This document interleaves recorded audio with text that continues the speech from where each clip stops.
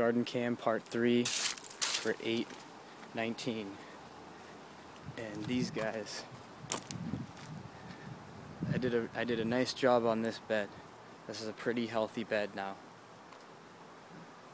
Tomatoes are growing at will. I need to kind of pin them up there because they're hanging over the side.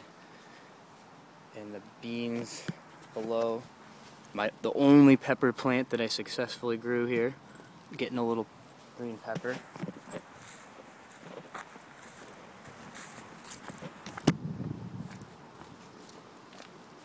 Today I went to the Dixwell Garden of Saeed's Gardens, and we did a pretty good job. We prepared the beds. We did a lot of work. We moved a lot of dirt. Beans over there, the purple beans haven't begun to crawl up. I don't know if and I'm wondering if some of these plants don't like to be on the metal. I think that's what it is. I think the tomatoes are sensitive to it. I think the beans are sensitive to it.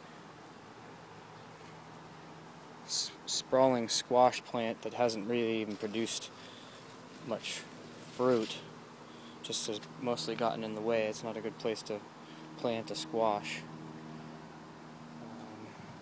I need to weed again here to give these eggplants a shot. I don't know why I'm giving so much attention to the eggplants. They've kind of been weak. Seeded some radishes there.